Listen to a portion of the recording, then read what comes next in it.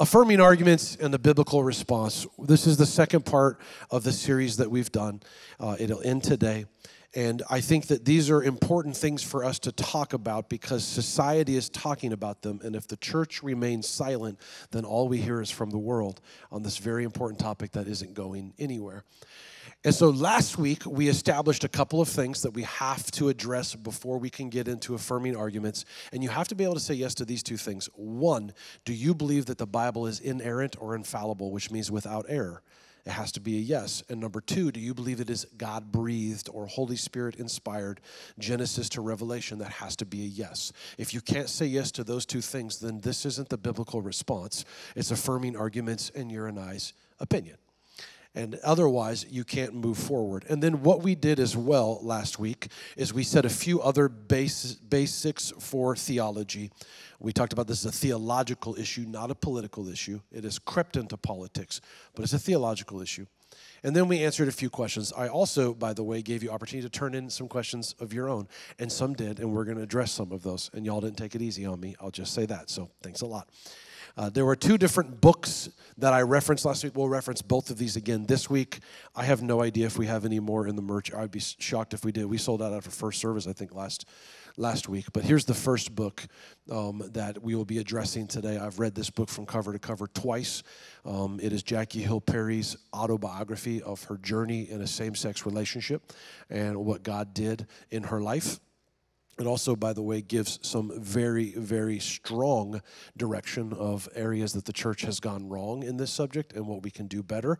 I will tell you that this book is not for all ages. It is heartbreaking. As a father of daughters, there were things in there that were very difficult to read, but we live in a broken, evil world. And so this is one book that we'll be referencing. Here's the other one. I've read this cover to cover as well. It's a little more liturgical, a little more of a reference, a study guide, if you will, by Dr. Preston Sprinkle called Does the Bible Support Same-Sex Marriage? And he addresses some of the topics that we have and will be addressing as well as more, and he goes into a lot more depth. So I encourage you to read both of those books. And again, I don't know if they're in the merch area. I'd be shocked if they are, but I assume you know how to buy books by now. You guys are pretty smart. And so we're going to be going through a couple of the affirming arguments and pick up where we left last week. We're going to go through the biblical response, and then we're going to pivot and spend the second half of our time today about what do we do with this knowledge now? How can churches do better at reaching a group of people that we have done a terrible job of reaching and loving and valuing? So how can we do that without applauding and affirming things that are against the Bible, but also without rejecting and condemning people? Where's the middle ground? So I'm going to start off right away with the number one argument that I hear from people. And it was the number one thing turned in last week or some variation of it. And so it's an umbrella. And here's the statement. I was born gay, so it can't be wrong. I hear this all the time, and this is incredibly difficult of a conversation. It starts with what we talked about last week, that you have to first establish that your sexuality is not your identity. It's not who you are. You are not your sexuality. You're so much more valuable, and there's so much more to you than just your sexual preference. However, this is something that comes up all the time, and it's a great question. If I was born this way, how can God be against it? And so the very first thing I want to do is let's take a look at it from a scientific standpoint. So I spent the last 2 weeks reading a bunch of articles on a lot of different types of things that they have, studies that have been shown and done on this topic. Some of them were about as interesting as watching paint dry. And some of them I was like, man, this is fairly interesting. I want to start off with the big one. It was in 2008 by the American Psychological Association, known as the APA. Not a very conservative publication whatsoever, but they did the most extensive study on this topic that has been done. And here is what they have officially released as their conclusion. I'll have it up on the screen. They said, no findings have emerged that permit scientists to conclude the sexual orientation is determined by any particular factor or factors. Many think that nature and nurture both play roles. What they're saying is there's no scientific evidence that your sexuality is linked to anything biologically, but it has everything to do with nature versus nurture. Those of you that took Psychology 101 in a class, Intro to Psych, there's the nature versus nurture. The idea of it has a lot more to play with what has happened to you and the environment in which you grew up in were way more determining factors of your sexual preference than anything biological. And I read a bunch of other studies. I read ones about third children have a higher propensity than the oldest and the middle child towards homosexual attraction, which was inconclusive, obviously. And there was ones about different antibodies and proteins, and all of them come to the same conclusion of there's nothing conclusive that shows that this is true. And so I want to let you know this, and I have it on the screen. I believe the attempt to tie behavior to biology is an effort to normalize sin. It's an effort to say, I was born this way, therefore it can't be wrong. Listen to what is written in Psalms 51:5. It says, surely I was sinful at birth, sinful from the time my mother conceived me. And all of those that serve at Centerpoint in the toddler room say amen. Amen. You ever been around a toddler before? I'm like, oh my gosh, you're the most selfish parasite I have ever seen. The reality is this, I want you to listen. We are all born with some level of sexual dysfunction. We are. Men, let me just speak to you for a moment because I is one. None of us are born with the propensity towards purity of our eyes and our thoughts. None of us. It is something that you constantly manage and that you choose. We're born with sexual dysfunction. I want to speak to the wives in the room, those of you who are married, for just a moment.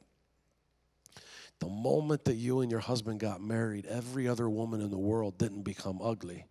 Now, they became not as pretty as you, of course, but they didn't become ugly.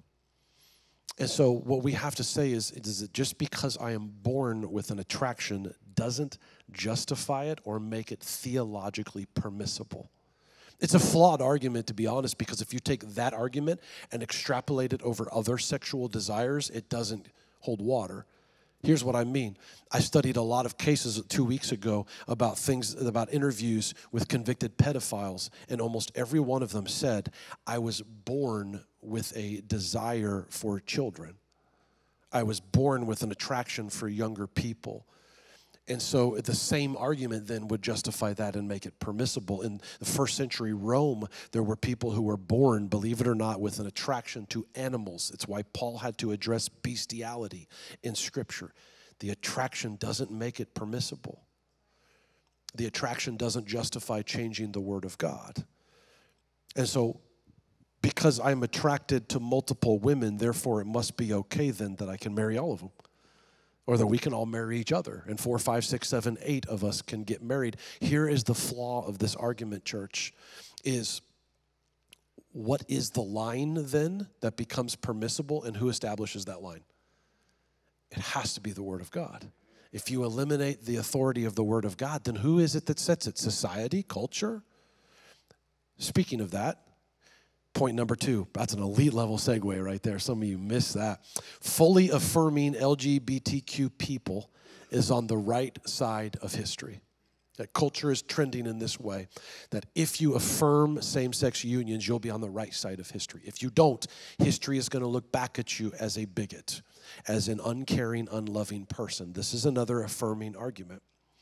And what this will do is it will link society and problems that the United States of America have dealt with, and it links this with it. So we talked about last week, in 2015, the 14th Amendment to the Constitution, there was added that legalized same-sex marriages. And what this argument does is it attempts to link that with, in 1870, the 15th Amendment of the Constitution allowed African Americans to vote. Here's a picture of what happened after the 15th Amendment. The right decision to make, not treating people different on the color of their skin, is clearly on the wrong side of history, but it's also on the wrong side of theology. And then in 1920, women's suffrage, in which the 19th Amendment was added that gave women the right to vote. Why on earth we didn't think that women were able to vote before 1920 is beyond me. And so what this argument does is it links sexuality to the equivalency of your gender as well as your ethnicity. And so the argument links those three things. Dr. Preston Sprinkle, in the book that we talked about, he said this: therefore, the argument proceeds, fully affirming and accepting LGBTQ people is a justice issue and a part of human civil rights. Here's the flaw of the argument. It's twofold. One, again, I don't believe your sexuality is anywhere close to linking to your ethnicity or your gender.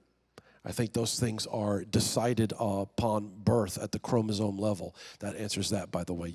You can't change your chromosomes. God made it impossible.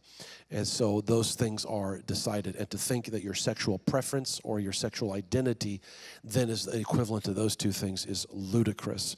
The second problem is this: saying that this argument's going to be on the wrong side of history implies that history is moving in the right direction. It implies that the world is moving more godly. And I think anybody with two eyes and a brain can see that is not happening.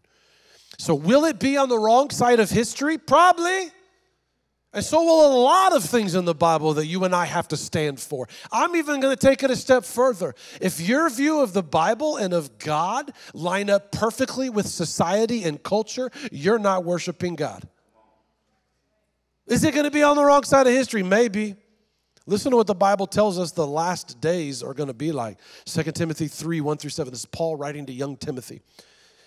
But mark this, there will be terrible times in the last days. People will be lovers of themselves, lovers of money, boastful, proud, abusive, disobedient to their parents, ungrateful, unholy, without love, unforgiving, slanderous, without control, brutal, not lovers of good, treacherous, rash, conceited, lovers of pleasure rather than lovers of God, having a form of godliness but denying its power. Have nothing to do with such people. They are the kind who worm their way into homes and gain control over gullible women who are loaded down with sins and swayed by all kinds of evil desires, always learning but never able to come to a knowledge of truth. Sound like the right side of history? And I could go on in 1 Thessalonians. I could talk to you about Revelation. And when we read that there's a great apostasy and people are turning from their faith and there's false prophets that tell people what their itching ears want to hear. So when people come into my office and they're like, what are we going to do, Jason? This world is getting worse and worse. And I'm like, yeah, it is. What'd you expect? It's what the Bible says. God gave us revelation not to be scared, but to be prepared. And so is this world getting worse? Yeah, it is. Is standing for the things of God going to be on the wrong side of history? Maybe earthly history, but not eternal history. Ooh, shots fired. Let's move on, because some of you have not breathed in 20 minutes. And by the way, you're also under the idea that man is inherently good. And so whatever you desire, it must be good. You Calvinists would call this the depravity of man, that man at his nature is sinful, is broken, and that our default is not godly. And so to say, because I like this and because this is what society says, the argument doesn't work. The next one's going to be a fun one, by the way. Somebody turned this in, so thanks for that. God's judgment on Sodom isn't a judgment on same-sex relationships. Hey, let's have open night, mic night. I'll let one of you come up here and answer this question for me. No takers? You're like, you're not serious. I kind of am, yeah. So let me tell you this story real quick. I'll give you a quick update and wrap it up of what happened here in a short amount of time. Very long story short. There's a city called Sodom. There's an area called Gomorrah, and it's kind of this plain area, Plain. And what happens is that Lot moves into this city with his family. They, rather than changing the family, they become changed. And there's all kinds of immorality going on in this city. God can't even find 10 righteous people in the whole city. He sends 2 angels. The angels come in. The house that they're in is surrounded by a bunch of men who are demanding to send the angels out so that they can rape them. And that shows you just an idea of exactly how sexually immoral this entire town was. And so God destroys it. Here's an artist's rendition, doom and gloom, of him destroying Sodom by just bringing judgment down upon it, wipes it out, not in existence today. So the argument for the affirming camp is that God didn't destroy this because of same-sex sex. He destroyed it for a litany of other reasons. So let's talk about it. In the story of Sodom and Gomorrah that we find, first of all, I don't know how you read this story and say that the Bible is boring. You ever heard somebody say the Bible is boring? I'm like, man, some of this stuff we couldn't even put on network TV. Maybe HBO, maybe, right? But the Bible is certainly not boring. So anyways, that's this argument. By that verses itself that tell this story, you can't really figure out what exactly it was outside of an umbrella of sexual immorality of why God destroyed it. But here's the cool part about the Bible, is that the Bible often translates itself. And you can find other parts of Scripture that reference each other because it's God-breathed, it's Holy Spirit inspired. And so you can find things from the Old Testament that prophetically talk about the New Testament. You can find things in the New Testament that talk about things of the Old Testament. And so by itself, I couldn't tell you the answer to this question. It would be inconclusive. But if I show you a couple other places in Scripture, I think you and I can line up the idea of why God destroyed Sodom. This is an Old Testament prophet, Ezekiel, God speaking through him, Ezekiel 16:49. Sodom's sins were pride, gluttony, and laziness. While the poor and the needy suffered outside her door, she, the city, was proud and committed detestable sins, so I wiped her out, as you have seen. So then the question is what are the detestable sins? Was it gang rape? Was it homosexuality? Was it sexual immorality? Was it pride? Was it perversion? Was it gluttony? And the answer is yes. Yes, it was. Jesus actually references Sodom in two different parts of Scripture.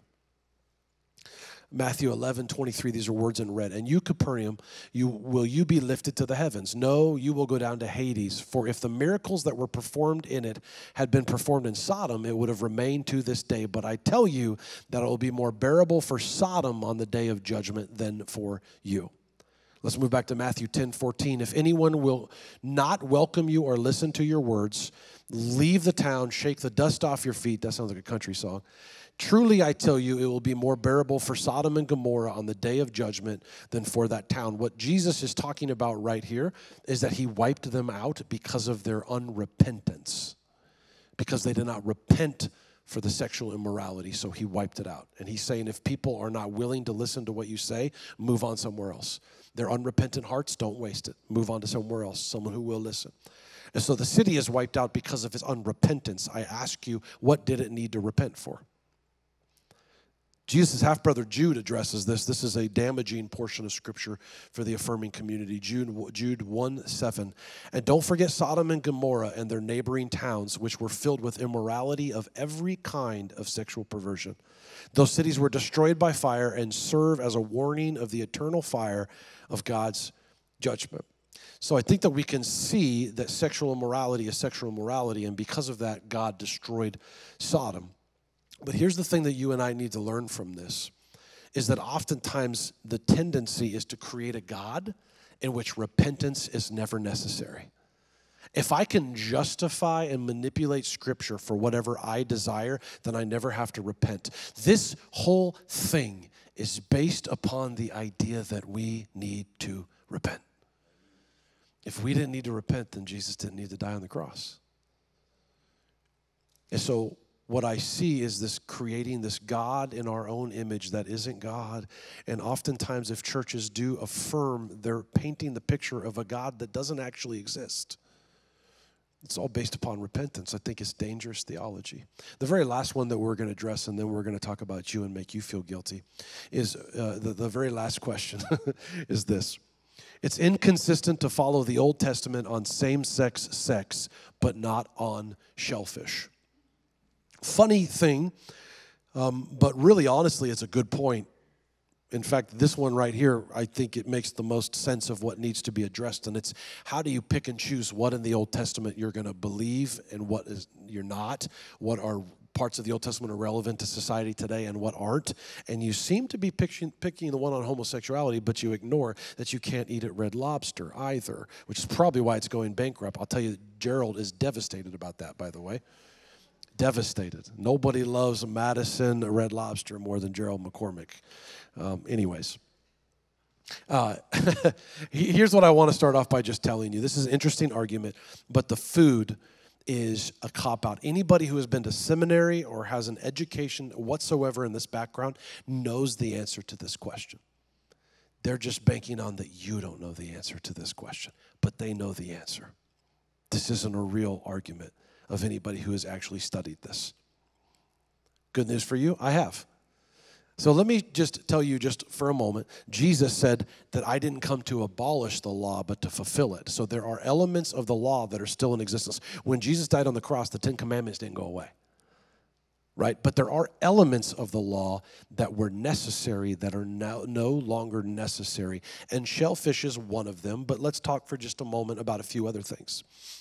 So many of the old parts of the Old Testament law were for you to be pure, ritualistically pure and clean, so that you could enter the temple and give the sacrifice. So before you could do that, because you were not able to be in the presence of a holy God, you had to go through some rituals and some cleanliness issues so that you could be clean. You and I now no longer have to go through a high priest, go into the tabernacle clean, and have sacrifices that will pay the price for our sin or push it forward. We don't have to do that anymore because Jesus died on the cross. The perfect spotted lamb whose sacrifice and blood was sufficient for all. Now we don't have to make sacrifices. So since we don't have to make sacrifices, we don't have to go into the temple. Because we don't have to go into the temple, we don't need priests. And because we don't have to go into the temple and we don't need priests, the ritualistically pure is not necessary anymore. The shellfish is a little bit different. Jesus talked about this. Mark 7:18 through 19. He says, "Are you so dull?" He's talking to the religious people. But I love this phrase because I just love Jesus. Like, I say a version of this to my kids nearly every day. Like, what are you thinking? Like, for real? You serious? You idiots? All of those things. I don't say that all the time. "But why are you so dull?" he asked. "Don't you see that nothing enters a person from the outside can defile them? For it doesn't go in their heart, but into their stomach, and then out of their body." In saying this, Jesus declared all foods clean. See, they had dietary restrictions. Some of it was for ritualistic purposes, but often it was to create themselves, the Jews, that they would be different in a society. They would stand out as different, so people would say, who are these people and who is this God they worship? It was designed to stand out and be different, from being monotheistic in a very polytheistic culture all the way to their dietary restrictions. You and I, even now, we are called to live a life that's different. So that when people see how you live, they'll say, what's up with that girl? How's she have joy in the middle of all of this? Who's her God? I want to know him. We're designed to be different, and that's why the dietary restrictions were there. There's another portion in Acts. So Peter was an apostle to the Jews, Paul the Gentiles. Peter is an apostle to Jews. He had to address some things with Jews, and one of those things was their food. So you got to remember, as soon as Jesus declares this, you still got to get word out. Like, you can't just put it on Twitter and everybody knows. Like, it takes a while to get word out of the dietary restrictions, which, by the way, would have been incredibly difficult for some of these Jews because this is how they lived. And it was their whole life. And now all of a sudden they're like, wait, we're eliminating those? God gives Peter a vision. It's an Acts. It's the clearest thing of all time. It's not disputed. Again, I told you, people that know this, that have had education in this, they're just banking on that you don't. This is a pretty weak argument. Listen to what happens, Acts 10, 9 through 16. About noon the following day, as they were on their journey and approaching the city, Peter went up to the roof to pray. He became hungry and wanted something to eat, and while the meal was being prepared, he fell into a trance. A more accurate translation would be a vision from God. He received a vision. He saw heaven opened up and something like a large sheet being let down to earth on its four corners. It contained all kinds of four-footed animals as well as reptiles and birds. Then a voice told him, "Get up, Peter, kill and eat." Some of you hunters, that's your motto. Get up, kill and eat. And the Cro-Magnon hunters. Anyways, I told my wife, this is a side note, by the way, her whole family's from Montana, so they're all hunters. They think that something's wrong with me because if I killed something, I would probably cry. And I told them one time, I said, I don't hunt animals, I hunt for deals on clothes. I'm a hunter too. They had the same reaction you just did. Get up, Peter, kill and eat. Verse 14, surely not, Peter replied. I have not eaten anything impure that God has made. I have not eaten anything impure or unclean. And the voice spoke to him a second time, do not call anything impure that God has made clean. This happened 3 times, and immediately the sheet was taken back to heaven.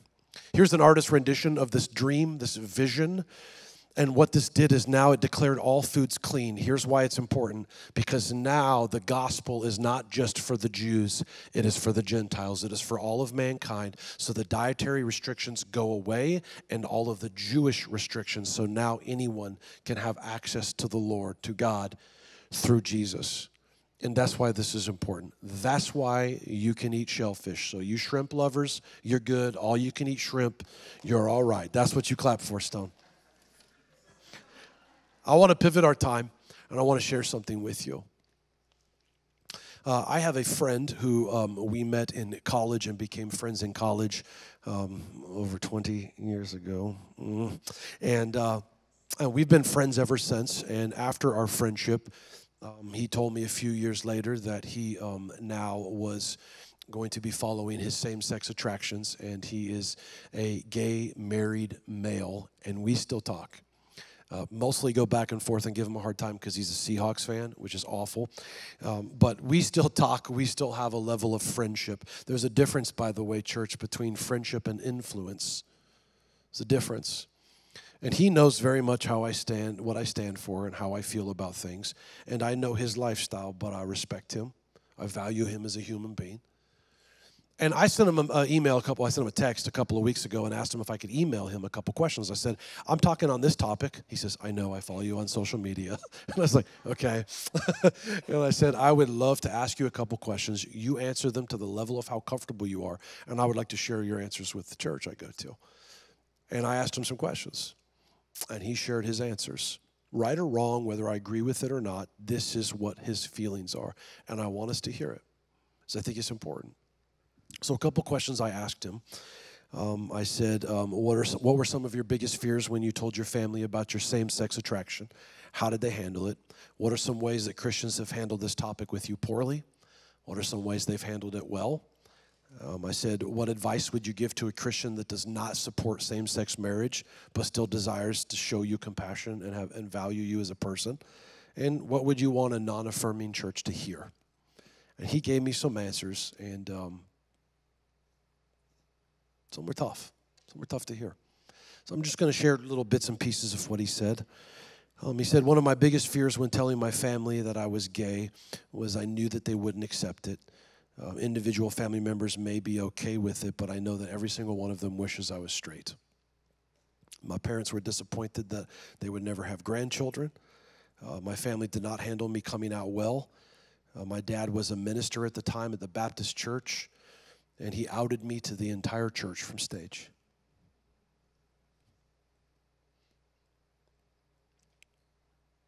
I have a problem with that.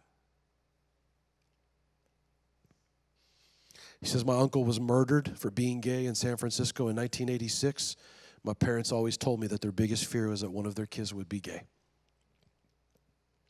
I said, what are some ways that Christians have handled this topic with you poorly?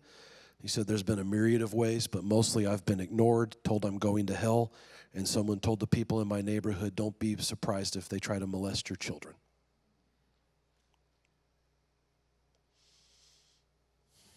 I said, what are some ways that Christians have handled this well? And he said, I don't have any.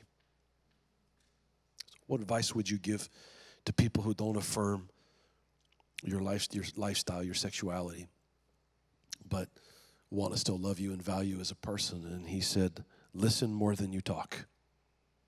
He said, don't throw scripture at me. Just embrace me as a human being. He said that if you tell me that my sexuality isn't my identity, then ask me questions about my identity, about my hopes, my dreams, my past, my hobbies. He says, you don't have to accept the way that I live, but just know that every single human desires to be loved. I read a book called Us versus Us, and they did this huge study of people who claim to be Christians but have same-sex attraction. I say claim because it's just what they said on the survey. And this gentleman has a big survey. He said that that that 96% of the people surveyed at one point in time had prayed that God would take away their same-sex attraction. So now what? What do we do? And this last part's going to be quick. I've put together 3 different things that I think that we can do now with this knowledge and how we go out and win a world in a whole area of a group of people that the church has done a very poor job of ministering to. And I've put together a threefold strategy. The first one is don't be afraid to call sin, sin. We don't want to call sin, sin, because we're afraid we're going to hurt people. In fact, really in the Western church, we really minimize the effect of sin that even has in our own lives. We really minimize it. In some way, the sacrificial system with the animals would probably be good for us to see for a minute or two, because I think that we would really be aware of the cost of sin. I have a quote from Jackie Hill Perry's book about sin and her experience. She says this: sin, when in the body, cannot stay put. It is not a guest that stays in one room making sure not to disturb others. It is a tenant that lives in everything and goes everywhere. It can bleed into every part, choking out anything holy. Being born human meant that I had the capacity for affection and logic. Being born sinful meant that both were inherently broken. The unnamed attraction I felt at an elemental level only highlighted how greedy sin can be. Desires exist because God gave them to us, but homosexual desires exist because sin does. Loving him as we were created to do involves both will and the affections, but sin steals the love God placed in us for himself and tells it to go elsewhere.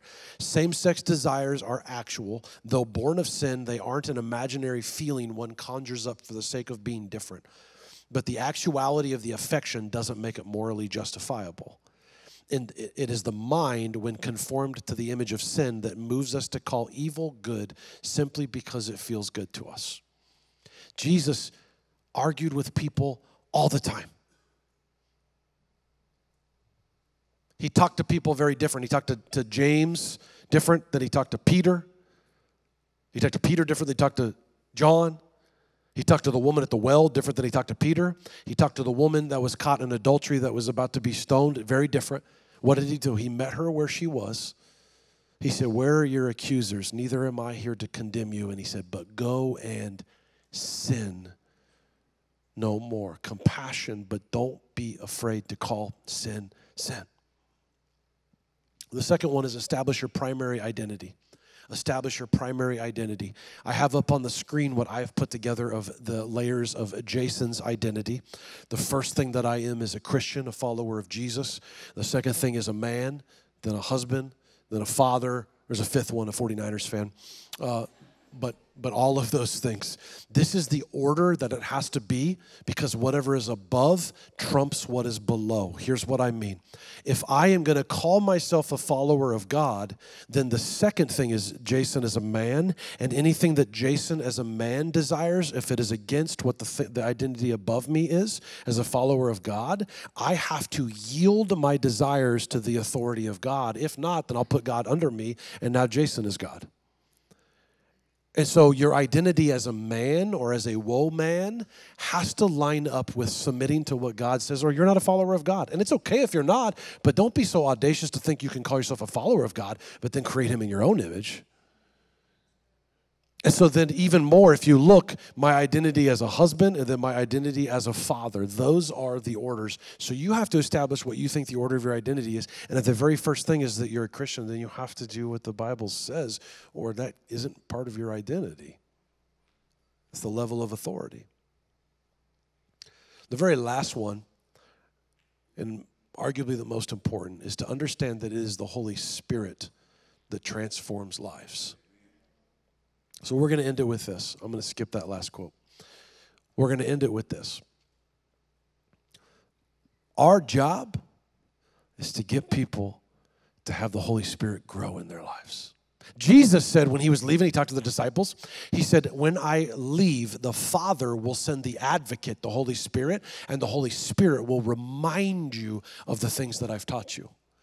So when you're like, how does the world not know they're sinning? How do they keep living this way? And they just have no ideas. Because they don't have the Holy Spirit.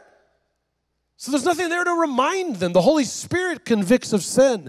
I don't know if any of you have a background like I do, but for years I battled with lust addiction, and I wanted to overcome it, but I was solely based upon my own willpower. And my willpower could get me maybe a couple of weeks of the purity of my eyes, if I'm lucky a month or two, but inevitably the willpower wasn't enough. And I wanted to be better. Do you know what changed my life? Was when I started focusing less on the sin and more on the sanctification. I decided to tell my wife I was going to jump 2 feet in the deep end of following God. And I was going to pray. I read the Bible when I was 33 years old for the very first time in a whole year. I committed to it and I did it. It's amazing to me how many believers, you're basing your eternity on a book that you've never actually read cover to cover. How stupid is that? Not calling you stupid, but in the words of Jesus, are you so dull? Just think about that for just a second. And through this process, the Holy Spirit grew the fruits of the Spirit in me, and these things that for years I could never get freedom from, they kind of lost their authority in my life and their power in my life. And so you and I as believers, we have to live a life that is going to be something that will attract people to want to be like us and follow what we believe. We have to live a life that way, something that's attractive. And then what we have to do is get them to fall in love with the Lord and let the Holy Spirit do the work. You're not going to convict somebody through a passive-aggressive Facebook post, especially during the month of June. You're not going to convict somebody. This knowledge isn't for them. It's for you, so that you know what you believe. Now we have to love people, show them the love of God, and allow the Holy Spirit to convict them. But don't you be afraid to call sin sin. Sin is sin. But I think we have a world to win, and I think we have a group of people that the church has discarded and attacked and done a terrible job, and I think we can do better. And I think God can use us. Thank you so much for watching this video. It truly is an honor to be able to spend a little bit of time with you. I want to encourage you, if you want to keep up with all of the latest things going on at Centerpoint Church, you can subscribe to this channel. You can hit that bell for alerts so that you won't miss anything. And most importantly, if this impacted you in any way, I want to hear about it. We want to celebrate with you. We want to serve you. So if you go to centerpointtn.com, click on Contact Us, and we can't wait to get connected with you.